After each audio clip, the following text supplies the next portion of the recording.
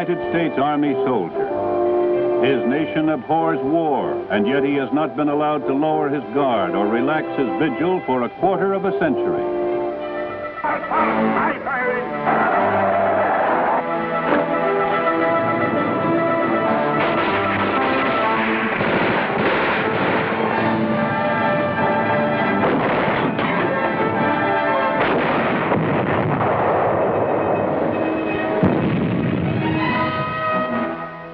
In the short span of 25 years, he fought and helped win the world's largest war. He has answered his country's call repeatedly in an age of incredibly complex challenges that defy the simple solutions of the past. Воробьи на крышах чирикают, что самое интересное.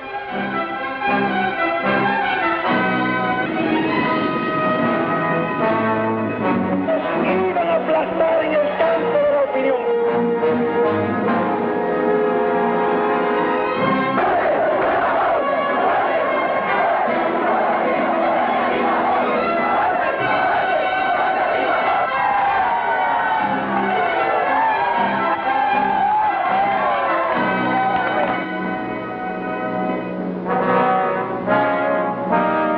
The United States Army soldier.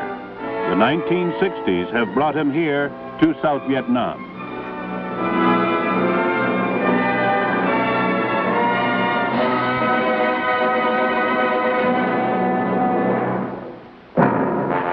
Okay, move out.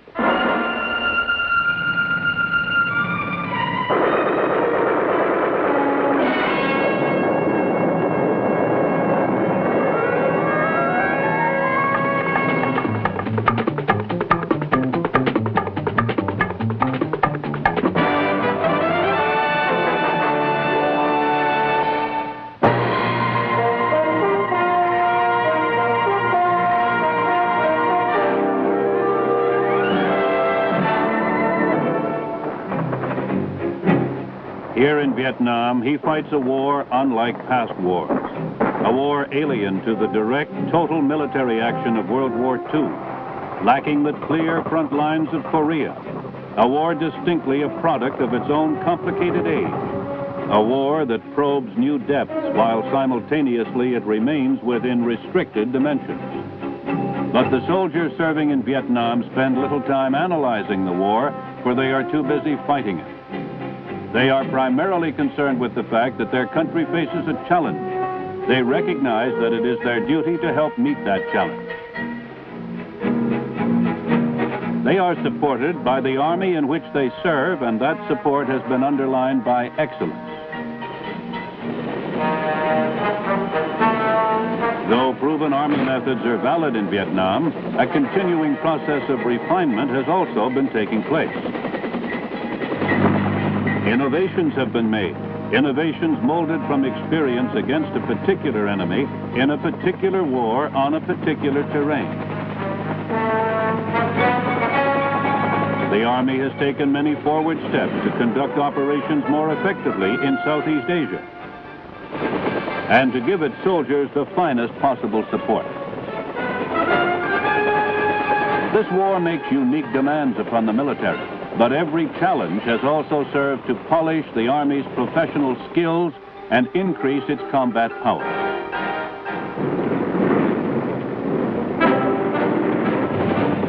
The Army worldwide is benefiting from lessons learned in Vietnam. For even as this conflict tests the steel, it sharpens the edge.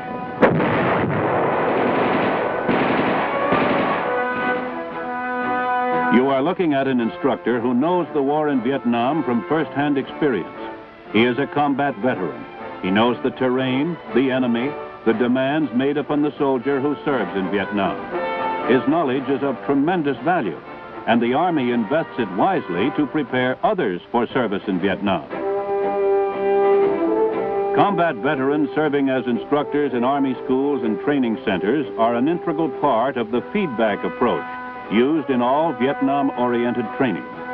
It is training based on what is happening in Vietnam, built around a steady feedback of battlefield lessons learned, incorporating newly adopted tactical innovations.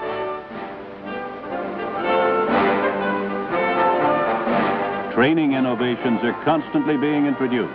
For instance, the fighting in Vietnam is often at very close range with no time for aimed fire. The individual soldier must be able to beat the enemy to the draw. To train soldiers to shoot faster and straighter, the quick kill technique, a system of fast, unaimed, instinct shooting, has been developed and integrated into basic rifle marksmanship courses at all Army training centers conducting basic combat training. Quick kill is based on a simple phenomenon. When you point your finger at an object in your line of sight, it will align itself on the point of focus of your eyes with no conscious effort on your part. In quick kill, the rifle becomes an extension of the pointed finger, much like the six-shooter of the old-time Western gunfighter. Training starts with BB guns without sights against aluminum discs thrown into the air. Trainees are amazed to find that within a few minutes they are scoring 8 out of 10 times.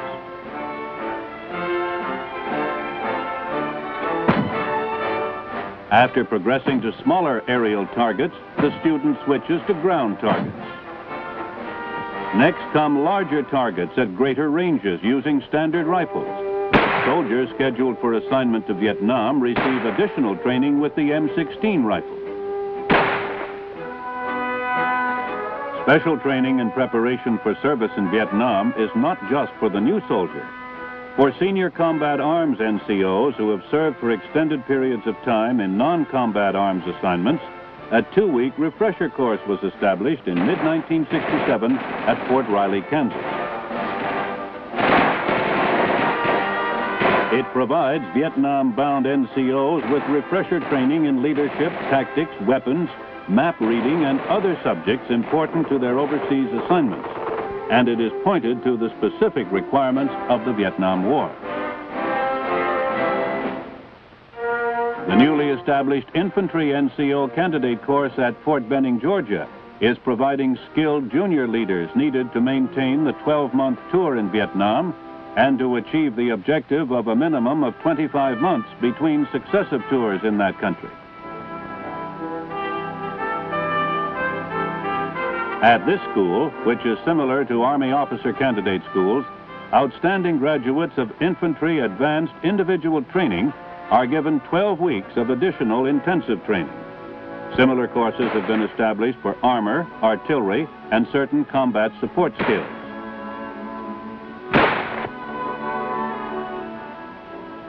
The Army spares no effort to ensure that each man going to Vietnam receives the best and most up-to-date training possible. After arrival, he also receives approximately 10 days of intensive pre-combat training with his unit.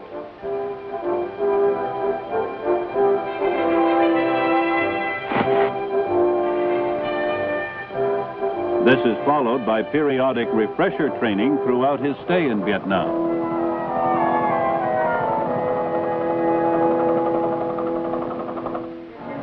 Here, in actual combat operations, our soldiers provide dramatic proof that Army training is meeting the demands of the war, that it is teaching the soldier what to expect, what to look for, what to do, and how to react. In addition to teaching him standard U.S. tactics and procedures, it is providing him with the specialized knowledge and skills needed in Vietnam.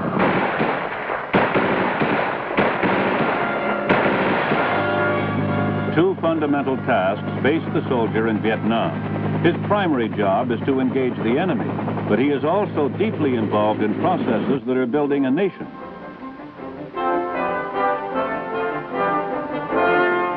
To this second task, he brings his natural friendliness and his traditional willingness to help others. Both tasks have demanded originality of the soldier and of the Army that supports him. The first step in engaging the enemy is to find him, and in Vietnam this is usually not easy. Yet the speed and fluidity of combat operations demand rapid information about the enemy. Here is an area where innovations, both in techniques and hardware, are paying off. The enemy is being located quicker and with more accuracy, and the forces needing this information are receiving it faster. One such innovation being used operationally in Vietnam is the UH-1B, equipped with a chemical personnel detector, or people sniffer. It can detect a completely hidden enemy patrol or troop concentration by smelling body odors or effluents.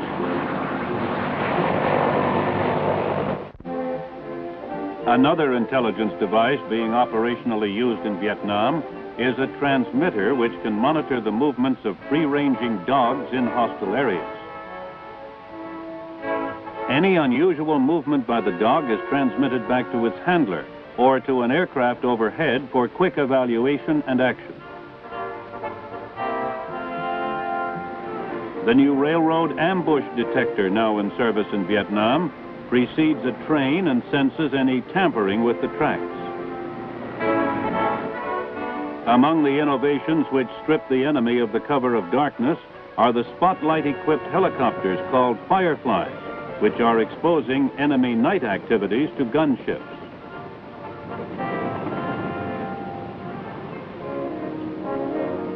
The extensive use of helicopters and the dependence on heliborne operations has been one of the truly revolutionary developments of this war.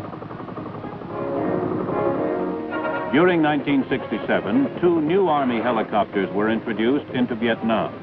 The Huey Cobra is providing a greatly increased capability for armed escort of air-mobile columns and close-in direct fire support for ground forces.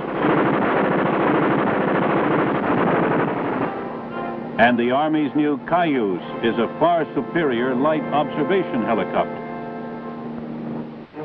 Today in Vietnam, another operational concept is coming of age: riverine warfare. In the Mekong Delta region since the early part of 1967, U.S. forces, equipped and trained to operate on rivers and canals, in conjunction with air mobile and overland forces, have been conducting operations which are distinctly different from normal amphibious warfare. To meet the requirements of the Riverine Afloat Force, which currently consists of 1 brigade of the Army's 9th Division and the Navy's River Flotilla 1, a number of specialized naval ships have been developed. Barrack ships provide headquarters and housing for an infantry battalion each. Troops are moved to contact aboard smaller armored and armed transport ships, supported by heavily plated and armed 60-foot monitors, craft which somewhat resemble their forebearers of the Civil War.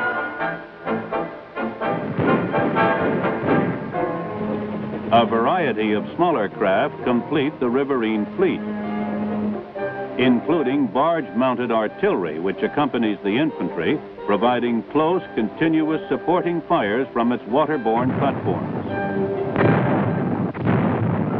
In the Mekong Delta of Vietnam, coordinated waterborne, foot, mechanized, and heliborne forces supported by artillery, tactical air, and armed helicopters are enabling us to conduct operations in areas that have been traditional safe havens for the Viet Cong.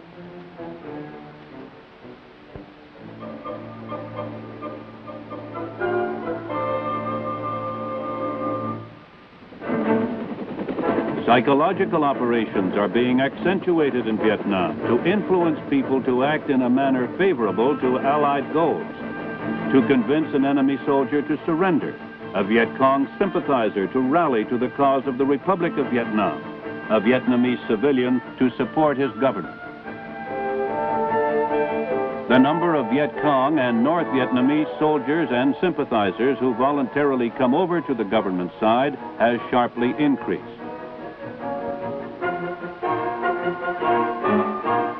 New and better equipment is being procured and used in support of the program of influencing the Vietnamese people to support their government.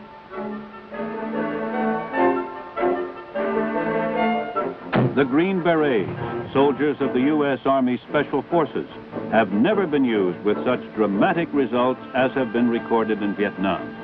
In almost 100 locations throughout South Vietnam, Special Forces teams working with Vietnamese Special Forces are training members of the Civilian Irregular Defense Group, gaining intelligence and advising province and district chiefs and training their regional and popular forces.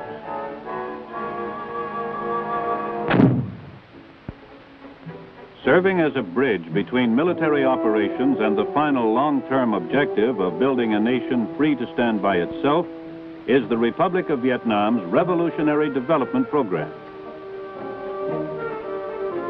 Today, Vietnam is engaged in a twofold struggle for existence. On one hand, it is opposing communist forces of the Viet Cong and North Vietnamese regulars.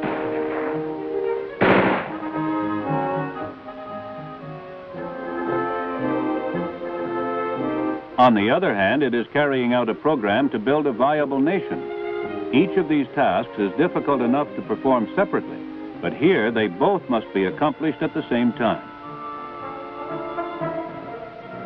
All U.S. Army personnel in Vietnam are actively supporting this program, consisting of those coordinated military and civil actions to eliminate Viet Cong control over people who want to choose their own destiny.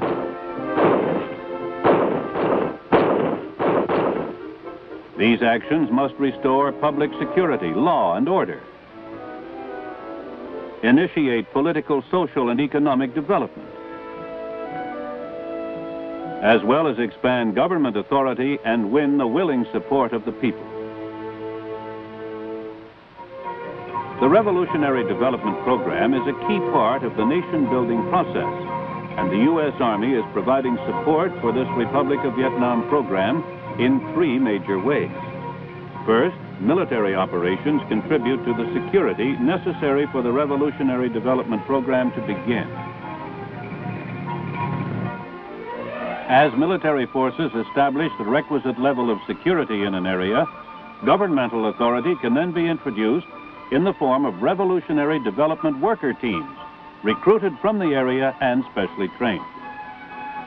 These workers help establish the local governmental administration and initiate simple social and economic projects to help win the support of the people. Revolutionary Development worker strength is increasing rapidly.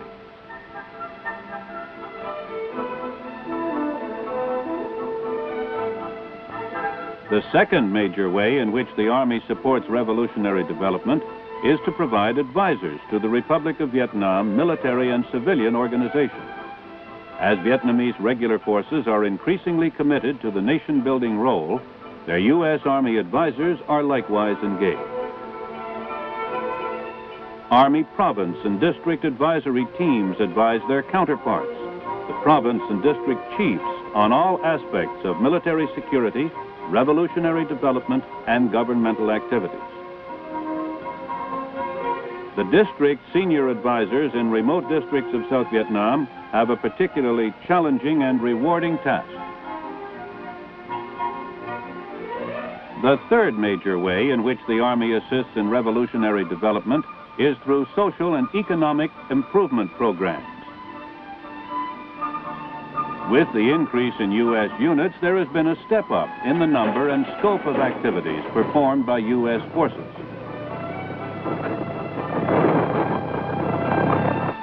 In addition to combat operations, U.S. units engage in a wide variety of civic activities, ranging from simple acts of kindness to the distribution of food and clothing.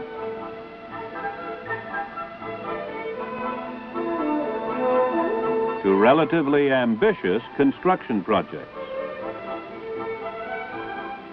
U.S. Army civil affairs companies assist in such fields as agriculture, public health, education and welfare, and refugee assistance. U.S. military surgical teams provide medical services up to major surgery. Engineer construction advisory detachments assist in such tasks as improvement of water supply systems, sewer construction, and general rural improvement. A facet of the support being provided for the civilian population is the redistribution of captured items to district officials for release to the local populace. Thousands of pounds of rice and salt were distributed, as well as large quantities of food, clothing, and medical supplies. The use of the flying crane helicopter in Vietnam has opened many possibilities for innovation in support of nation building and on the battlefield. This bridge span can be airlifted and installed in a fraction of the time and with far less effort than would be required using conventional bridge building techniques. Another innovation has been the formation of land clearing platoons, which with their 30 tractors equipped with special tree cutting blades can clear up to 240 acres of jungle growth a day. These units help deny the enemy jungle concealment and aid economic progress by clearing new land for cultivation and housing. Some of the more notable innovations in solving the logistical problems in Vietnam have been in the field of containerization. Here we see a sea-land ship which transports 500 containers, the size of the 35-foot semi-trailers which deliver them to the ship and onto which they are offloaded at the port in Vietnam. It takes only 750 man-hours to discharge 20,000 tons of cargo from a container ship, compared with 10 to 15 times that amount of manpower for conventional ships. The cargo shipped to Vietnam in Connex containers continues to increase. Although designed to protect cargo from loss, damage, and pilferage, they have found countless additional uses in the theater. They are converted into dispensaries, offices, supply rooms, and protected command posts. Meeting the requirement for fast delivery, high-priority repair parts from the United States is the Red Ball Express. Although named for its famed World War II predecessor, the current version utilizes airlift throughout the transportation cycle. Red Ball Express cargo, marked for identification, is shipped to Travis Air Force Base, California, for processing, consolidation, and onward movement. Upon arrival in Saigon, the high-priority cargo is immediately sorted and shipped to its requesters. The nerve center of the 1st Logistical Command is the 14th Inventory Control Center. It has modern electronic data processing equipment for control of more than 200,000 different supply and maintenance items. The Army Medical Service in Vietnam is a complex organization of more than 125 medical units and some 11,000 medical personnel deployed the length and breadth of the Republic to perform the time-honored military medical mission of conserving the fighting strength. With professional help no more than minutes away by air, and when minutes often mean lives, the mortality rate among wounded who get hospital attention is the lowest in history. The versatility of the medical evacuation helicopter has been increased by the development of a special internal personnel hoist, now found in all air ambulance units. In forested areas where it is difficult to land, it is being used with increasing frequency to extract wounded in a matter of minutes when otherwise it would take hours. In conjunction with this hoist, another device is being used. Here being demonstrated is a forest penetrator. It resembles an anchor in appearance and permits the evacuation of a casualty without the necessity of landing the helicopter. Inevitably, war narrows down to its basic factor, the individual soldier. While his army backs him with all the support that science can muster, it can never totally eliminate the requirement for him to close with the enemy, to move forward if necessary, one slow foot at a time. This dirty, rugged, time-consuming, and deadly job has been his for as long as warfare has existed. The American soldier. He is fighting a fanatical enemy in an environment which is advantageous to that enemy. And yet it is true that his morale is extremely high. His morale is founded on confidence in his officers and NCOs, in his own ability, and in that of his comrades. It is reinforced by the knowledge that he is the best equipped, best supported soldier in the world.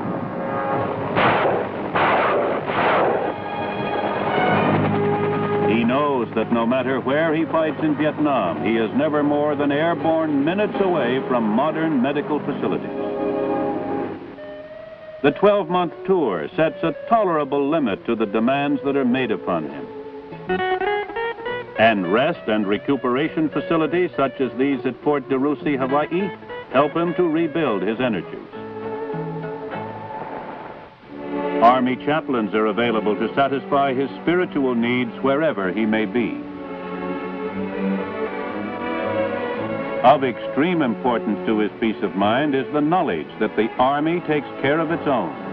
Army community service centers are always ready to provide his dependents with assistance.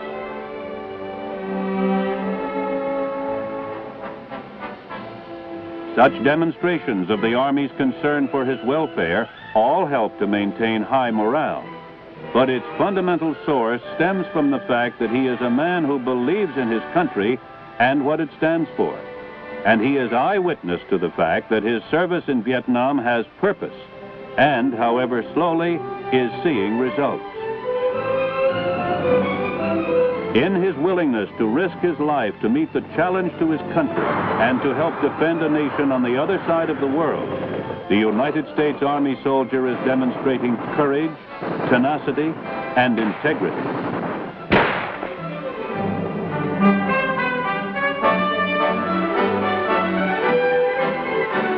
Out of this Vietnam crucible, a sharper sword has emerged. The Army soldiers are better trained, as proven by their superb performance in combat. They appreciate the value of nation building and helping people. The Army has developed better ways to do its job and better equipment to do it with, not only in Vietnam, but worldwide.